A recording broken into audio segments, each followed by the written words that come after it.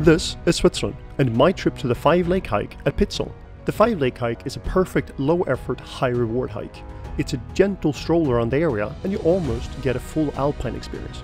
You'll get great views, high peaks, rugged landscapes, a glacier, cows, and not one, but 5 lakes, which all looks perfect. This is a perfect short half-day trip if you don't have more time, or you can stay and enjoy it the full day.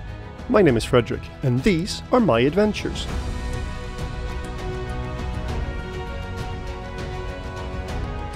We started early to get there before most others.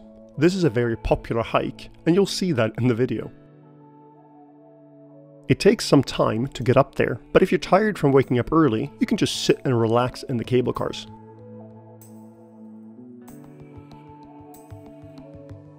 There are a total of 3 short lifts here, and there are short walks between all 3 of them, and that's also where you find restaurants and bathrooms. You won't find any of those along the hike today, so be sure to bring your food and drinks so you manage the whole route.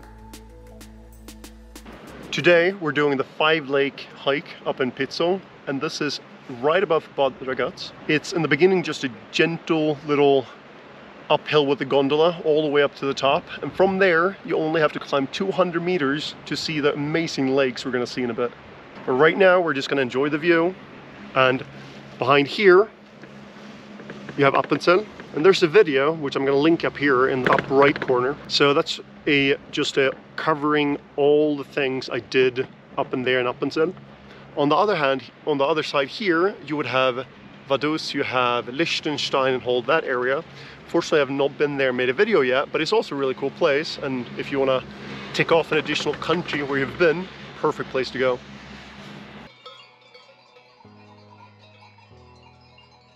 The last lift is a bit chilly when it's windy, so bring a windbreaker. It's also very useful once you get up to the first lake, because it will get a bit cold there, even though it's very hot down in the valley. The first part is a nice stroll with some good views towards where we came from. This is mostly a transport section to get to the first lake, but it's super pretty, so you should still enjoy it. The first lake is actually located on the other side of the chairlift, and most people miss this, including myself in this video. So I will refer to the lakes with the wrong number along the whole route. As you can see, we're not the only people that decided to go here today. And this hike is very popular, so you can expect a steady stream of people walking at all times.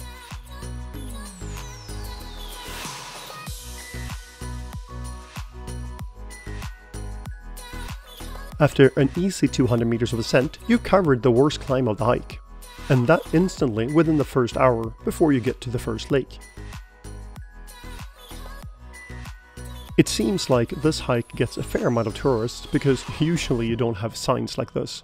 Swiss people, for example, they don't litter. They do pick up litter from others though, just to keep their mountains clean. But to be honest, if you carry it up here, you should be able to carry it down as well and throw it in the trash.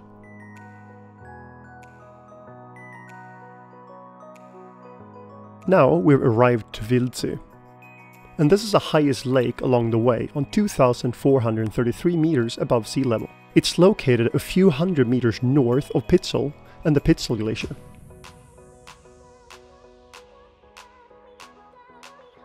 And obviously we had to spend some time here for the obligatory photo shooting, just to get that perfect picture when the sun was shining on the lake.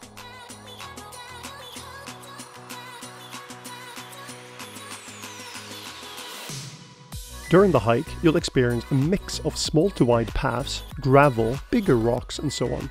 In theory, you can use sneakers, which my friend did, but it's always more comfortable with good hiking boots, which are stable and give better traction. People ask me a lot if sneakers are fine for different hikes. And generally, if you're a bit more cautious, you'll be fine, but I would never recommend to use sneakers in the mountains. Hiking in the mountains like this is not a normal walk. And there's a risk involved being up here, which the Swiss government makes clear in a lot of ads. If you're going to the mountains for the first time, my opinion is to get a good pair of hiking boots. The rest of the gear doesn't really matter, it will just make you more or less comfortable. here in the background, you have Pizol. And that's the place where you hike up to if you want. It's not that hard. It's just an additional roughly 400 or 500 meters of ascent to get there. But it's nice. You're going to get a similar view to what you have here. But we decided that we're going to do this hike and get this beautiful view and then continue down here, all the way down here. So this hike is very good if you have kids, because the first part is not too hard. It's just 200 meters up, and then after that you can walk around here, see these lakes, and walk down there, cross over on the other side, and then down to the cable car again. So it's very, very chill, but very windy. So either you can do the short or the long hike here, depending on if you want to make it to the top of Pizol. The longer hike will add 4.5 kilometers and 330 meters of ascent and descent. We had to go with the shorter one today, but they're both very manageable.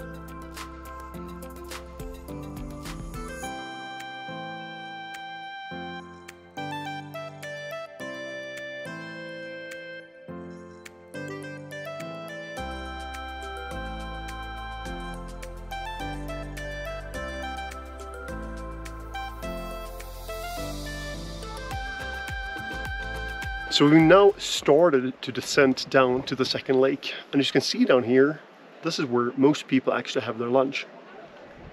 So Pizol, which we had there on the other side, that's 2,844 meters, and around this you have roughly 120 kilometers of hiking trail in this general area. So that's what you do here in the summer, and in the winter they do have skiing and so on around here as well.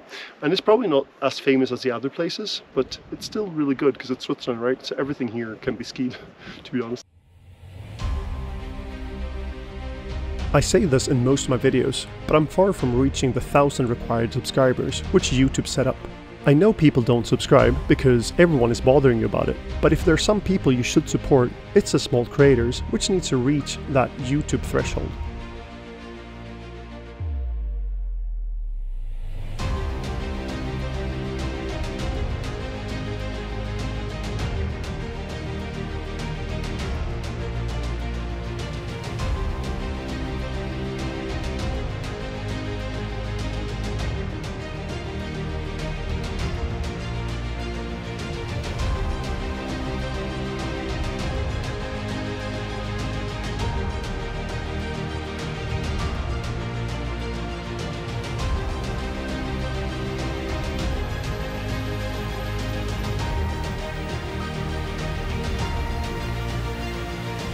I would really appreciate if you could help me out by subscribing.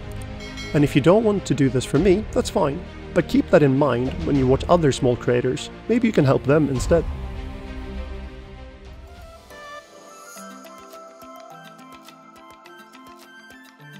You have plenty of cool places to take photos along the way, and chances are that you're not going to miss it because there are plenty of others taking those photos too, so you just have to queue up. And again, as you can see, there are always a steady stream of people following the route, so don't think that you're gonna have time alone here. Schottensee, which we're on our way to now, is located on an altitude of 2,332 meters above sea level. My experience is that the color of this lake becomes more vivid the later in the season you go here. Most people we saw had lunch here, but we couldn't unfortunately, and we had to save it for later. I did have my priorities straight though. And now it's time for a swim. And I managed to get 2 other groups of people to swim too. They were a bit afraid of the temperature of the water, but at least there weren't any ice around this time.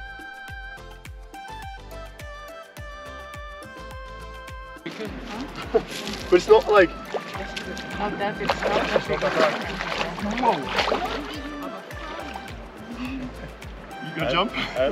Are you gonna do it, or are you gonna wait? But I'm waiting. Okay, so as far out I swim, you have to swim as well. Okay? You're from Sweden. So.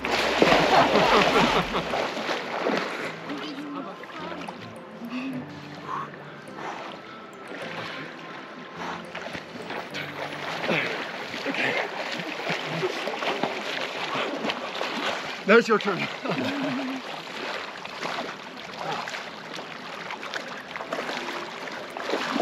looking a bit drunk there, couldn't walk straight. But you should pay attention, because there are very sharp rocks in these waters. And it would be kind of a bummer if you hurt yourself here midway through, and then had to try to make it back to the cable cars.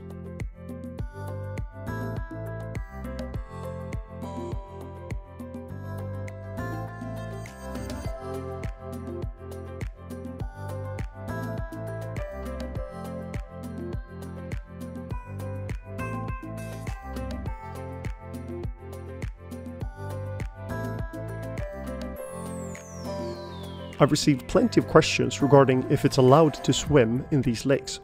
I haven't found anything in Switzerland stating that you're not allowed to, unless it's explicitly stated, of course. I would be cautious when it's a lake with a dam though, because the current there is a bit different than in a natural lake. After the second lake, you follow the side of the mountain while looking down the valley. Once you hit the end, you'll zigzag over to cross to the other lake. And here you have the opportunity to look back at the first and second lake before crossing.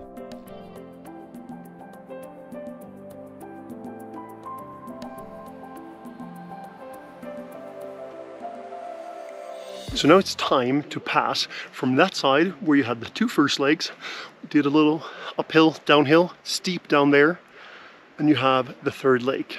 And then we'll walk over here. You probably can't really see it this time. But you see over there, down there, that's where you had the first lake. Below here you have the second lake. But we're continuing here, all the way to the other side. And there on the other side, it goes steep down, and you get back to the chairlift. But for now, we're just gonna enjoy this beautiful lake down there.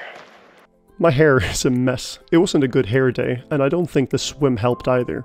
I should have cut my hair before making this video. Anyway, now it's time to descend down to the third lake. The light here makes everything shiny and pretty in an odd way. I can't really explain it because you can't see it on the video, and you really have to go there to experience this.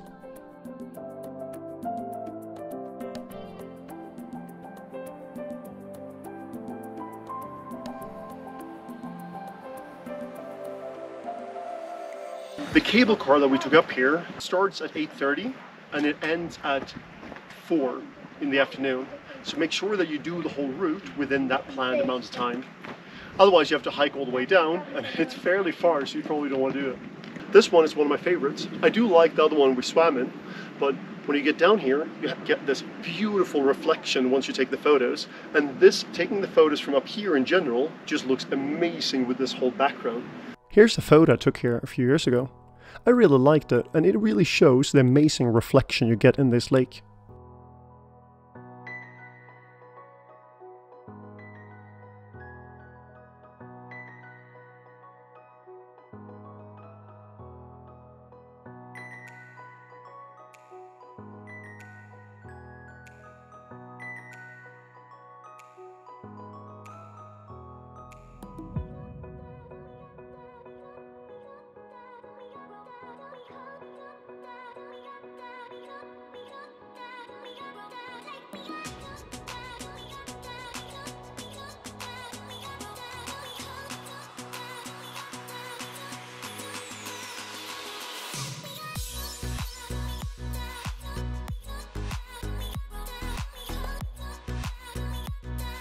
Further in, behind the lake, you see some people camping. And I'm not sure about the rules here in Switzerland. In Sweden, where I'm from, it's very easy. You can just stay wherever you want, as long as you respect nature and the owners of the area you camp at. So if you're from Switzerland, please, could you explain me the rules in the comments, because I would love to know.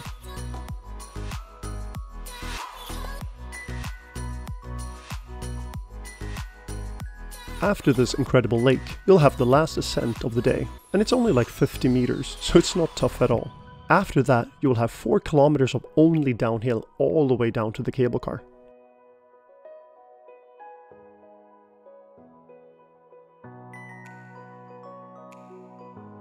On the top, people have built these really cool sculptures, and it's a good spot to enjoy the view, because on a good day you can see it really far, all the way to Austria and Germany.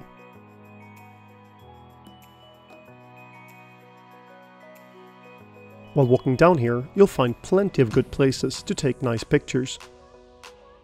This is one of my favorites, which I took when I was young and dumb. Don't take these pictures like this, it's very risky, and I know better now. Last time I crawled out there because I'm very scared of heights, but it's still stupid. These two ladies kept following us all the way down the mountain, and they were in and out of shot for a very long time. Here we actually waited 10 minutes while they had their coffee, just so we could take a picture of my friend. But the mountains are for everyone, and we need to respect each other. It's not only a good spot for a photo, but also to enjoy the view. This respect should have been taught to the guy throwing rocks at my drone. When it comes to flying drones here in Switzerland, there are a few regulations which you should know, and I've linked them in the descriptions. They've even created a very good map which you can overlay with the different restrictions.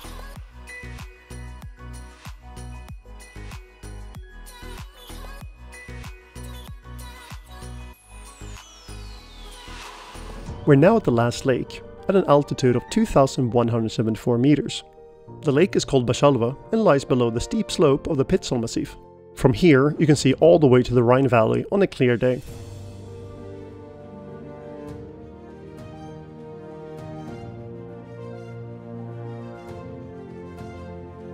Now we're almost at the end, and after a short walk you'll get to the last ascent.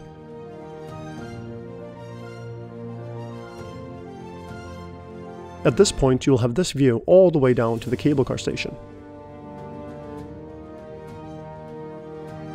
The last cable car going up from here is at 4 PM, while the one going down stops at 4:30. If you have a full day you can spend here, you can either spend it all by the lakes, or you can buy the package deal available where you buy the tickets. The package consists of the cable car ticket and 2 hours at the thermal bath at Bad Ragaz. That's a very nice option after wearing yourself out on this hike.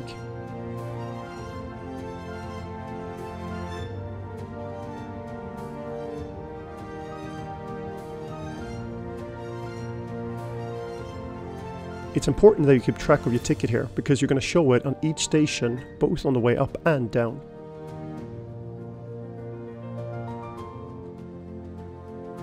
From the top of the second cable car, you can rent these vehicles, which you can take down.